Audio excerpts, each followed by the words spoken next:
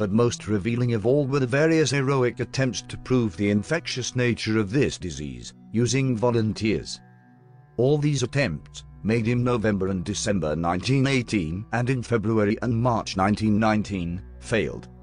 One medical team in Boston, working for the United States Public Health Service, tried to infect 100 healthy volunteers between the ages of 18 and 25. Their efforts were impressive and make entertaining reading. We collected the material and mucus secretions of the mouth and nose and throat and bronchi from cases of the disease and transferred this to our volunteers. We always obtained this material in the same way. The patient with fever, in bed, had a large, shallow, tray-like arrangement before him or her, and we washed out one nostril with some sterile salt solutions, using perhaps 5 cc, which is allowed to run into the tray, and that nostril is blown vigorously into the tray. This is repeated with the other nostril. The patient then gargles with some of the solution.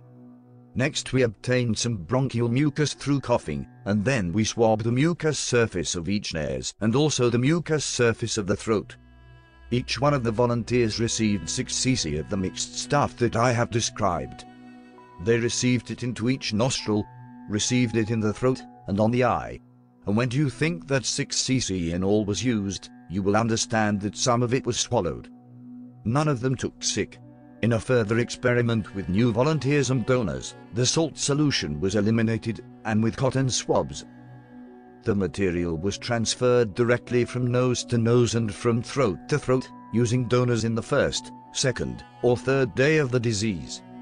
None of these volunteers who received the material thus directly transferred from cases took sick in any way. All of the volunteers received at least 2, and some of them 3 shots as they expressed it. In a further experiment, 20 cc of blood from each of 5 sick donors were mixed and injected into each volunteer. None of them took sick in any way. Then we collected a lot of mucus material from the upper respiratory tract and filtered it through mandala filters. This filtrate was injected into 10 volunteers, each one receiving 3.5 cc subcutaneously, and none of these took sick in any way. Then a further attempt was made to transfer the disease in the natural way, using fresh volunteers and donors. The volunteer was led up to the bedside of the patient. He was introduced. He sat down alongside the bed of the patient. They shook hands, and by instructions, he got as close as he conveniently could, and they talked for 5 minutes. At the end of the 5 minutes, the patient breathed out as hard as he could, while the volunteer, muzzle to muzzle in accordance with his instructions, about 2 inches between the two, received this expired breath, and at the same time was breathing in as the patient breathed out. After they had done this for 5 times, the patient coughed directly into the face of the volunteer, face to face, 5 different times. Then he moved to the next patient whom we had selected, and repeated this, and so on, until this volunteer had had that sort of contact with 10 different cases of influenza, in different stages of the disease, mostly fresh cases, none of them more than 3 days old. None of them took sick in any way. We entered the outbreak with a notion that we knew the cause of the disease, and were quite sure we knew how it was transmitted from person to person.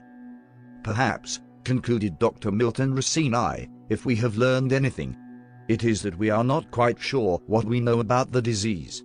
Earlier attempts to demonstrate contagion in horses had met with the same resounding failure. Healthy horses were kept in close contact with sick ones during all stages of the disease. Nose bags were kept on horses that had nasal discharges and high temperatures. Those nose bags were used to contain food for other horses which, however, stubbornly remained healthy. As a result of these and other attempts, Lieutenant Colonel Herbert Watkins Pitchford of the British Army Veterinary Corps wrote in July 1917 that he could find no evidence that influenza was ever spread directly from one horse to another.